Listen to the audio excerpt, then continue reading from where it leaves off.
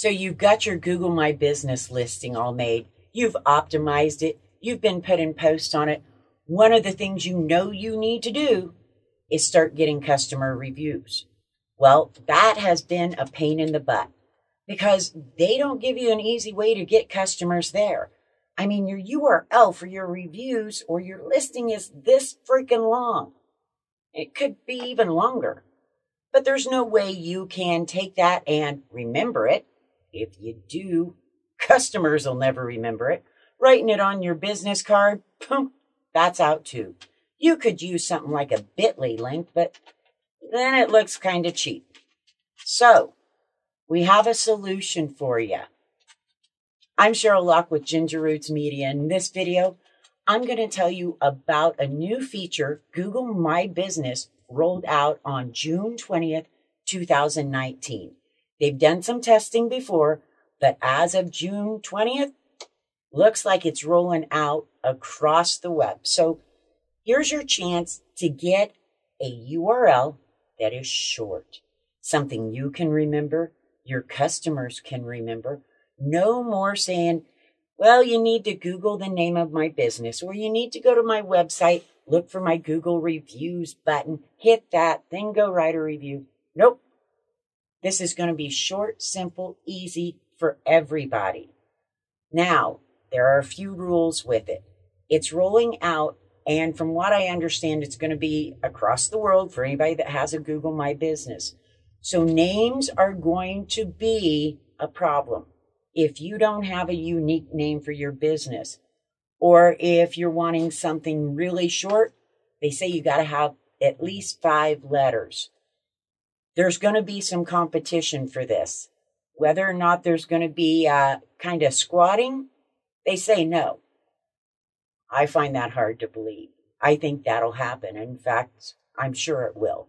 But that's why I want to make this video, so you can log into your Google My Business, know exactly what you need to do, and get that taken care of today before everybody in the world goes out and tries to get your name.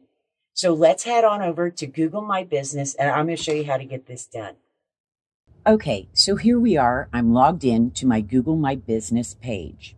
I am also on the Home tab over in the left. Now, you can see here, there'll be a new little box that says Complete Your Listing, Add Profile, Short Name. Simply click it. Now, you can add in any short name you want. It does tell you you are allowed to change it 3 times per year. They also give the warning that if you don't take your actual business name, it could be gone at some point. Someone else might use it, someone else somewhere in the world.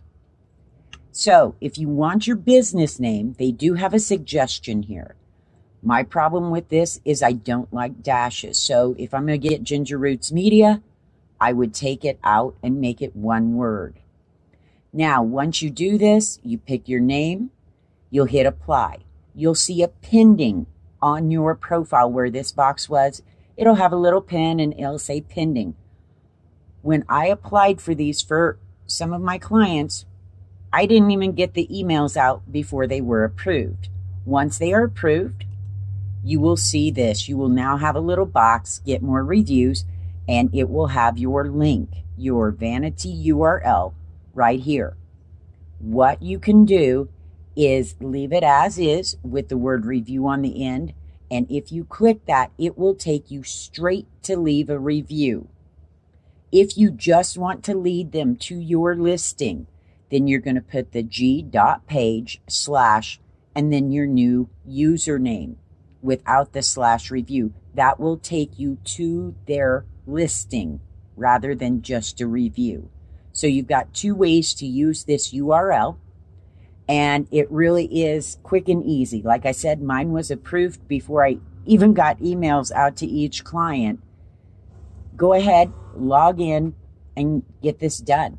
It won't take you but a minute. I do want you to take into consideration what you want to use as your username. Okay, so there you have it.